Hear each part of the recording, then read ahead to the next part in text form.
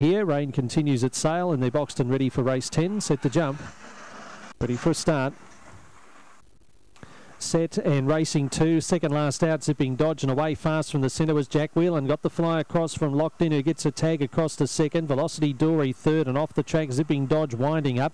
They've got away 3 or 4 lengths to Croucher and Silvio Dante last of all. Jack Whelan makes the pace again tonight, 2 in front, Locked into second, and Zipping Dodge winding up strongly. Velocity Dory back behind those. The other two are well beaten. They come to the turn. Jack Whelan about to be joined by Zipping Dodge the outside, Locked In the inside, but Zipping Dodge steps away from them now and goes on to score. Jack Whelan a good run to hold second, Locked In third.